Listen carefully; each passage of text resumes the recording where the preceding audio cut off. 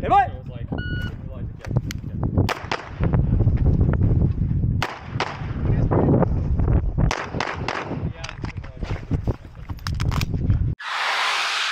Yep, this is me, faced with 4 targets, a non-threat, fault line, and a bum left knee. In this video, I'll examine 3 ways to attack this array, and 1 that will save you time and knee recovery.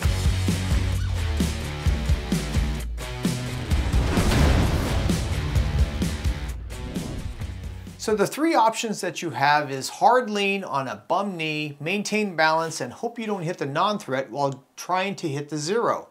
Option 2, 2 shots through the non-threat, equaling 10 seconds down, plus anything that you miss if you don't hit the 0 with the shoot through.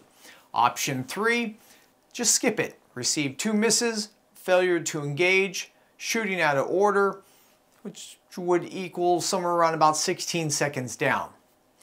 So the question is, how long is it going to take for you to lean and hit your target and move on?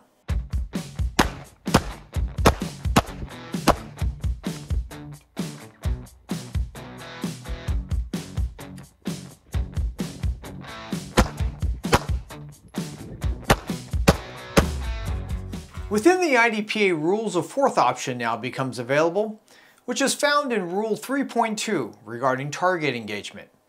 The target is properly engaged when the required amount of rounds have been shot at it, and then re-engagement may be done anywhere that is safe.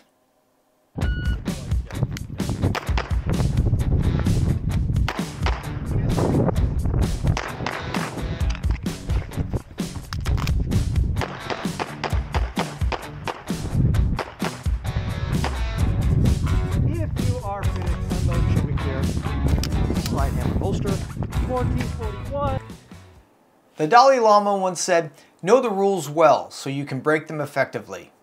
I hope this better explains Rule 3.2.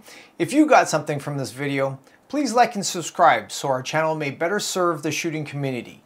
As always, be safe, and I'll see you on the range.